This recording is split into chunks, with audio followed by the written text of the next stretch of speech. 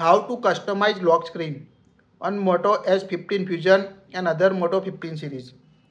Tap and hold the blank space on home screen. Now tap the personalize at the bottom. Now scroll. Here you can see the lock screen option, clock face, shortcuts and more. Tap on it. Now here you can see the list of customization. Here you can see first clock style.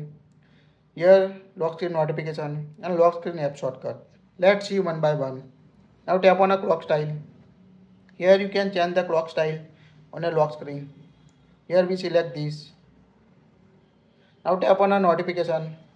Here you can set notification style. By default set bubble. You can choose cheap or you can see the list of notification. So select the option. Here we select the list. And at the bottom you can see lock screen shortcut. Tap on it. Here you can choose the shortcut. In home we select the Google Chrome. Now tap on it.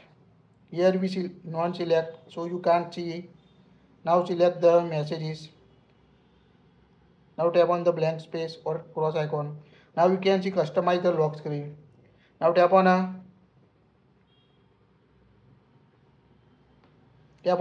back arrow to save it. Now change apply. Now lock your Motorola and you can see change the lock screen clock style, lock screen app shortcuts and notification settings. That's it. Please like it, share it.